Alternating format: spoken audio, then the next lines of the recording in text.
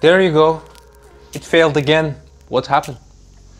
Well, I trained this machine learning model in Databricks, and when I deploy this model, the model is behaving totally different than what I saw when I was training the model. So the performance is not as good as what I saw in validation step. And I checked data drift, model drift, everything, but they're still not sure what is the issue. Actually, I checked the codes and I think I figured out what is the issue. Let me explain. Okay. When you have the data coming from data source for training your machine learning model, you certainly do some featureization and pre-processing steps to prepare the data needed for training your model. Okay. But when you deploy the model, your model is expecting similar featureization steps and similar feature types, schema, and structure for the time when you deploy the model. And that means all those featureization steps should be re-implemented again by data engineers for inferencing time. And look, okay, there is a high chance of inconsistency or skewness within the code and the data used for training versus inferencing, and that can cause issues and the failure of your model. Okay, then what is the solution for it? Well, if let's say we had a pipeline here to fill these two glasses equally, we can certainly do the same in machine learning project with features. I mean, we need Feature Store to have a proper and consistent featureization steps for both training and inferencing, and also being able to share these features among multiple machine learning projects or multiple data scientists, so have a centralized place. Can you then show me how can I create Feature Store and use it in Databricks? Sure. And I'm guessing you want to join us as well, right? If yes, then let's go.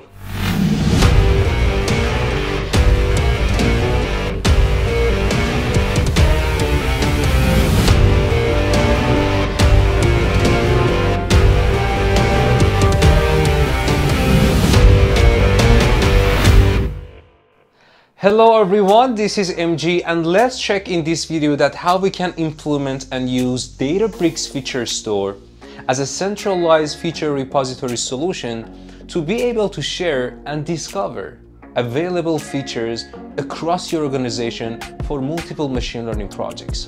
And also being able to making sure that we will have the same computation code for featureization in training and also inferencing time for our machine learning models. Let's check it out.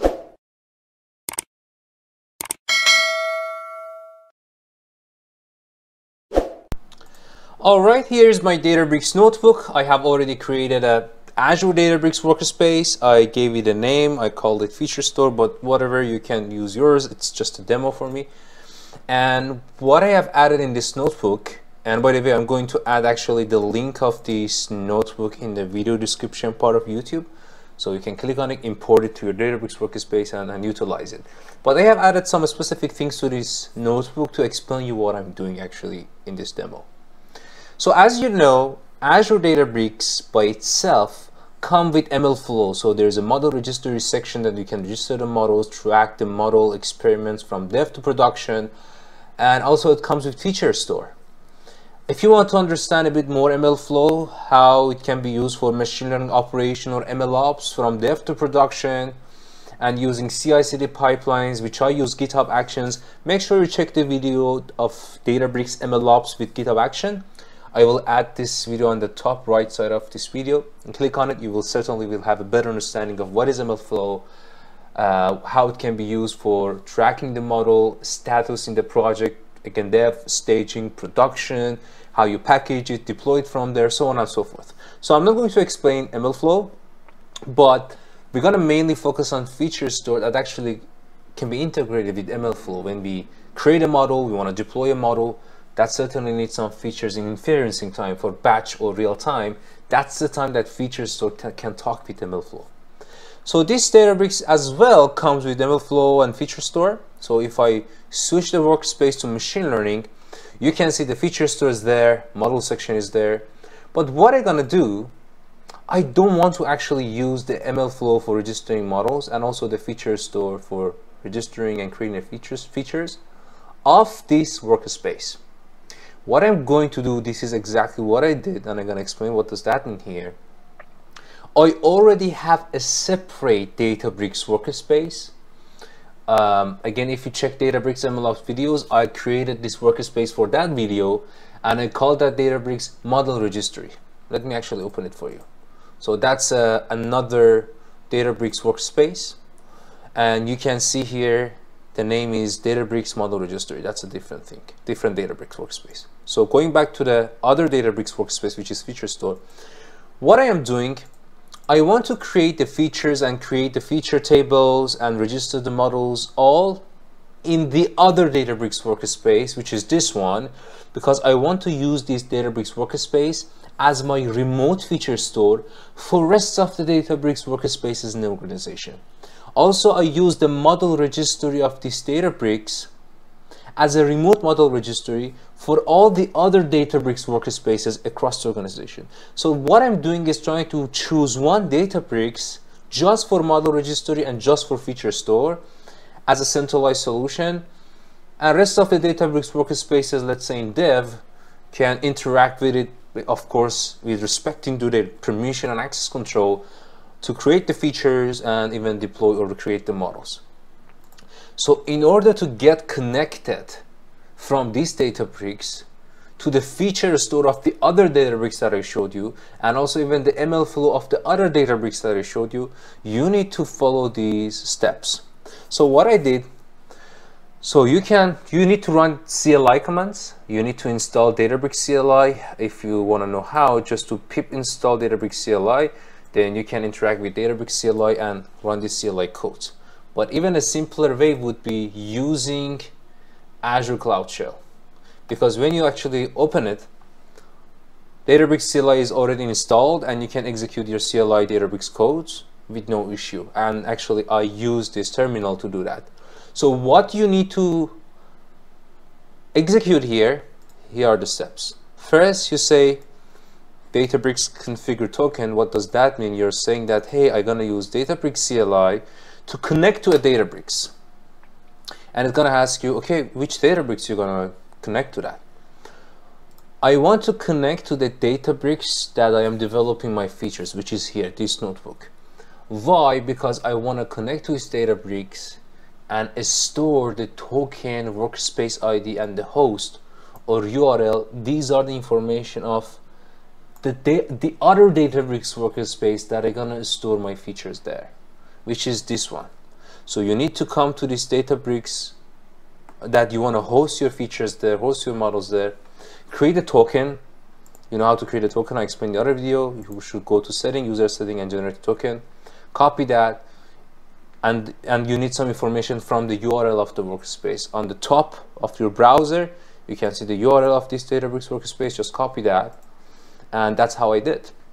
So I say that when you Databricks configure token, when you add it here, you should say that I want to connect to my Databricks that I'm developing the features, which is basically here. You copy the URL from the top with the workspace ID and everything, and then paste it here. And then it will ask you, okay, you want to connect to this Databricks workspace that you're creating the features. Give me a token. You also need to create a token here, the same way I showed you. You enter it, then you say that I want to create a secret scope to store the token of my feature store Databricks, to actually store them inside this dev Databricks, and then the workspace ID and the host. That's it. And these are based on a part of the URL of your Databricks that you're storing the features.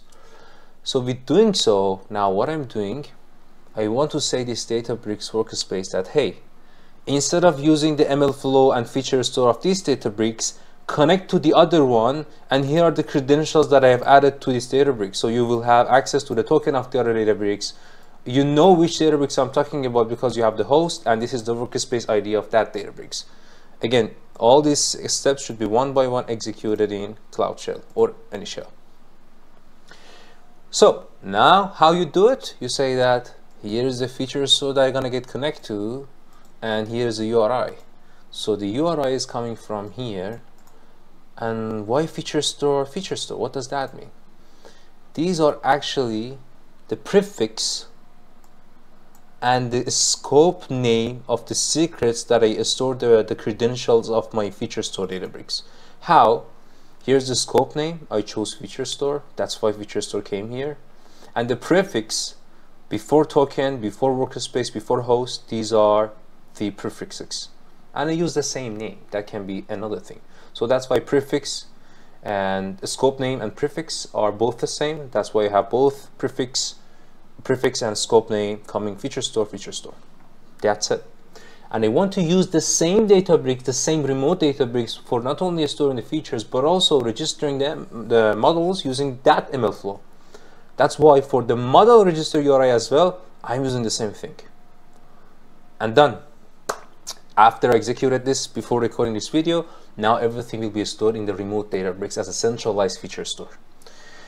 What we're going to do, dealing with the very famous yellow taxi fares NYC data, it is just a very well-known example of Databricks and in general data science. That's a very popular one. What we're going to do, we're going to predict the fare amounts, using two set of features that we create from raw data. The taxi fare raw data has some pickup time, pickup data, drop-off data, passengers drop off.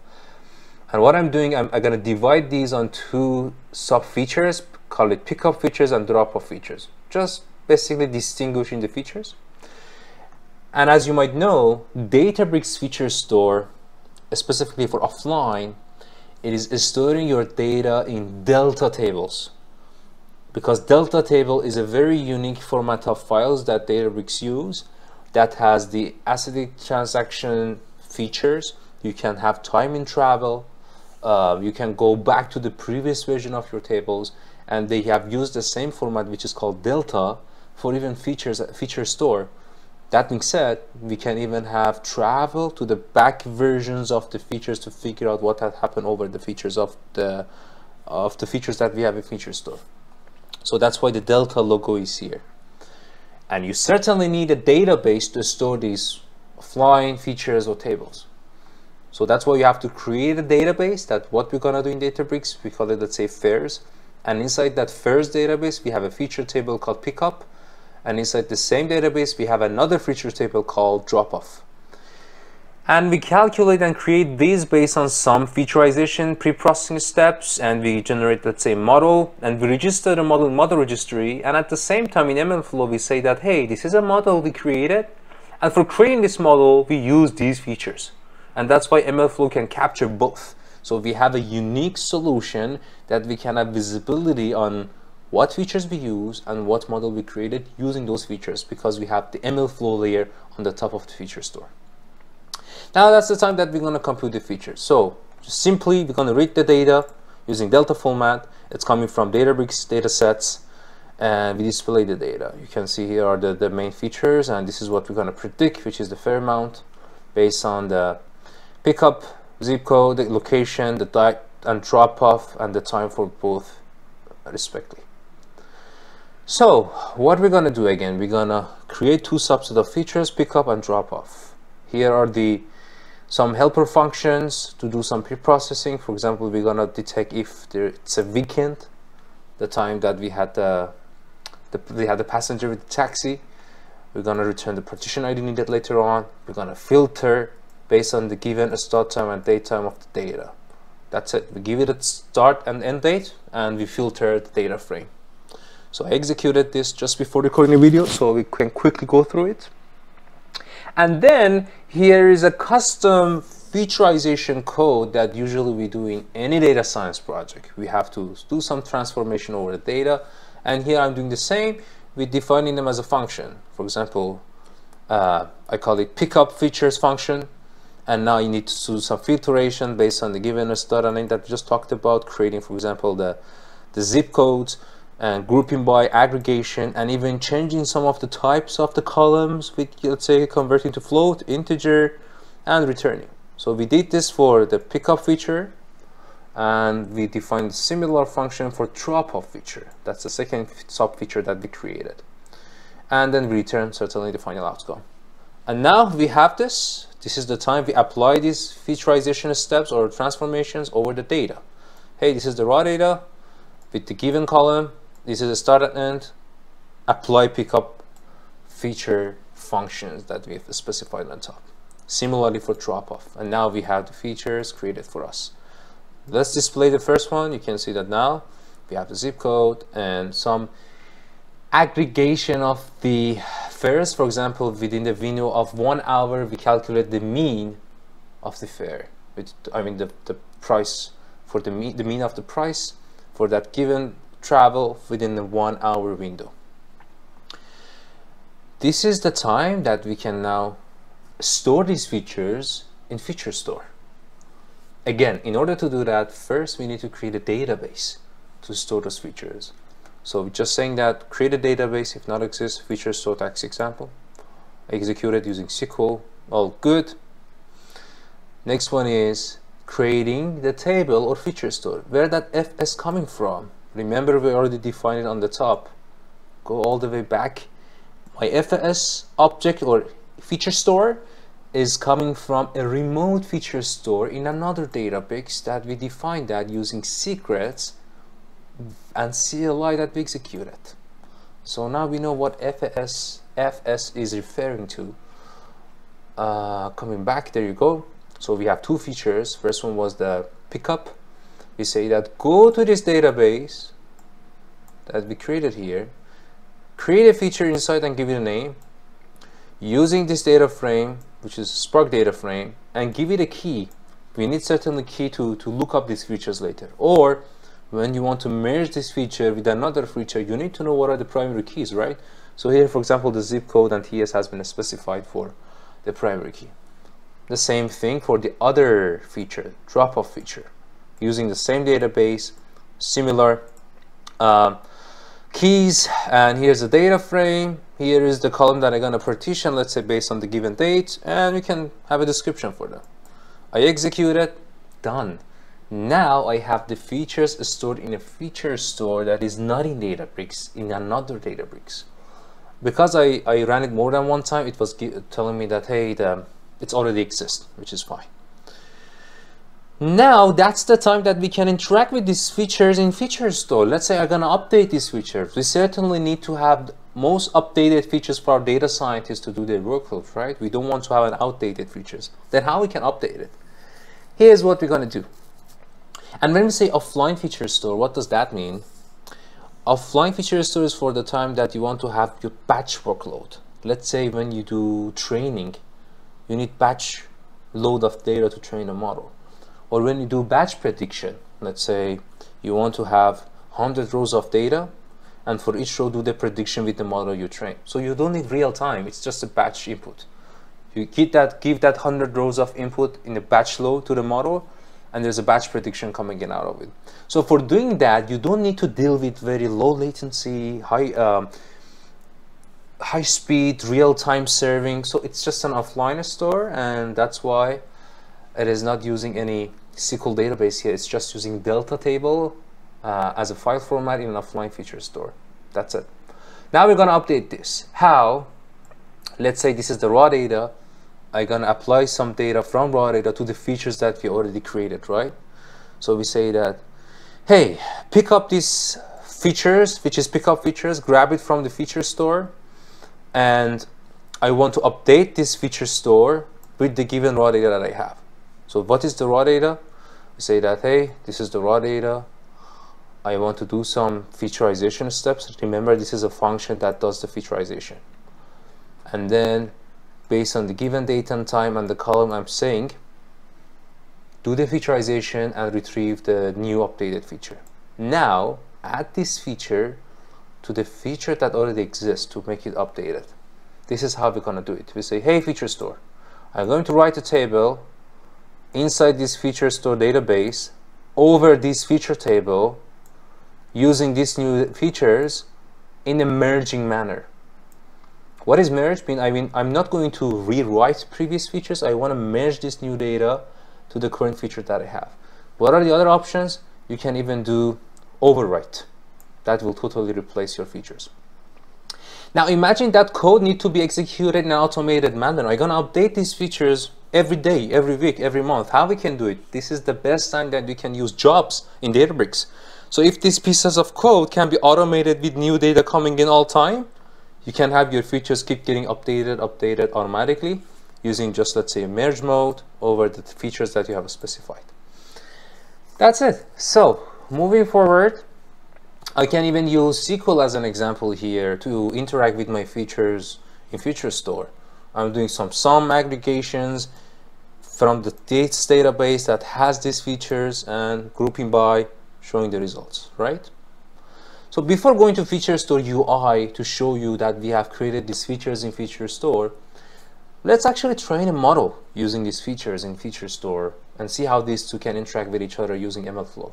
So what we're going to do, again, using these two subset of features that we created to train a model to predict fares, right? So I need to create some functions to do some, again, pre-processing and even training model. For example, this one, just round the timestamps. It doesn't matter, these are just examples, and I'm sure based on your use case, they can be much more complex or different, right? Rounding some data and returning the value. And there's another function I'm going to use later to do the prediction. So when you train a model and register it in MLflow, you can have multiple versions of your model getting created in MLflow. So this function will give me the latest version of that model that has been registered for predicting the fare, because I might have multiple models for predicting the fare, and I'm going to retrieve the latest version because assuming that's the best one. You can specify any other version here and saying that, hey, from that remote Databricks that I'm using model registry there, grab the latest model and retrieve it back to me so I can do the prediction. Let's keep this function and we will call it later. Now I have the raw data. I do some rounding, some pre-processing. We specified the data there. Now what we're going to do for training the model, of course, we're going to use those two features that we created, plus some raw data for training merged with these two. Why? Because maybe you don't have all the features in Feature Store. You have a new data or raw data that has some features you're going to use. Or the label that you're going to train and get the prediction is not inside your Feature Store. It's coming from actually your raw taxi fare data. And there you go. The fare amount is here. This is what we're going to learn, which doesn't exist in my Feature Store. So I need to merge these two from the keys that we specified, which was one of them was, for example, zip, to create my training data. There you go. Let's see how we can do it. I'm saying that I need to have the first two features. I need to pick them up from Feature Store, from remote Feature Store. So I'm saying that pick my pickup feature, pick my drop off feature, and with given feature name and lookup keys. Now I have them, and I want to create a training data set using two features plus the raw data. So I start the MLflow run to basically log everything, and then I'm gonna say that, hey, Feature Store, I'm gonna create a training data set using the taxi data, which is here, plus these two features from Feature Stores. Let's see how we define it in here. So using taxi data plus the sum of these two, I want to merge these two, and here's the label that I'm going to predict that is coming from this data, and there are some columns I'm going to exclude them, sorry. And that's it. Then I'm going to load this training data set as a Spark data frame to give it to scikit-learn for training the model. This is the data set, or sorry, the data frame that I want to train the model, and this is the fare amount that I'm going to predict. Here I'm using light GBM, can be anything. I'm converting the data frame to pandas to be able to get it to scikit-learn. With MLflow, I'm logging everything, splitting training and test data, some hyperparameters, training the model, and we're going to log the model in MLflow of the remote Databricks, not this Databricks. I say, hey, Feature Store, look, interesting. I'm logging the model with MLflow, but at the same time calling Feature Store, so these two are talking to each other. Hey, Feature Store, log the model. This is the given model with the artifact path. Actually, that's the way I want to package it with the flavor of light GBM. With the given training set, and give it a name for my model. This is the interesting part. Now I am giving more information to my MLflow to not just log the model, but also let the MLflow know what features from feature stores potentially I use for training set. Because when I specify the training set here, it will go all the way up to figure out what is training set. Let me show you. If you remember training set, okay, let me go down. There you go. Training set is referring to the feature store. So we see how feature store and MLflow came together. And that's it. When you have logged the model with the feature store, now we can call it for doing the batch inferencing. How? You have the input data that you want to do the prediction over it. Here are the columns these are the features you use for training, so you want to have the same thing for prediction. And when you have the data, you just call the model using the model URI from MLflow. And interestingly, you say that I want to score using this model over this data to predict the fare inside this data with retrieving it from the feature store. Why? Because feature store knows what featureization steps was being done to train the model, and now when you do the prediction, you have to do the same featureization steps. You have to get the, for example, fare data, sum it with this one, merge it with this one, and then create the inferencing data, which before was training data, but here we need same features for the model to do the prediction. So you can see with just referring to feature store knows my pre-processing and featureization steps. So I'm using the exact same transformation pipelines now even for inferencing, which I used this tree for training, if you remember here, which was the same concept, this tree, and now I have it here for inferencing to create my inferencing data and do the prediction. And I didn't duplicate any transformations here. I didn't copy and paste the code, and I don't even need my data engineers to recreate my transformation codes again to do the prediction. Now I haven't shown you the UI of this feature store. Let's see what happens when you create these models and features. Let's see, I'm a data scientist. I want to know what features are available in my organization to retrieve some of them to do another use case, for example. So features and models are not stored here. They are in another Databricks, the remote Databricks that I use. So let me go there. That's the new or the other Databricks workspace. This is called model registry. Let's go to feature store. There you go. You can see I have two feature table, drop off and pick up, and it is telling me that these are coming from these databases created by me. These are the source. You can schedule to update them. I already explained that. I haven't done that yet. I did it actually 1 hour before recording this video, and let me click on one of them to show you. With clicking of them, you can click on the workspace. It will show me the notebook that I use for creating these features, so I have traceability. It can give me the name of the features and their types, and interestingly, it's telling me that, hey, I found some models, which is called taxi fare prediction, for example, that was being created by this notebook and used these features. So now I'm curious to know, and you can see by the way the permissions for accessing this table. I want to curious to know what model was being used using this feature. Clicking on that, now I am in the MLflow, which is basically here. And interestingly, I figured out there's a model registered here. I can go to the source, and right now I can deploy the model for batch inference or real time. So I was able to have the end-to-end lineage and traceability of features to the models. There you go. I came to the models. Taxi model is here. There's just one version of it, and I have all the information about this model.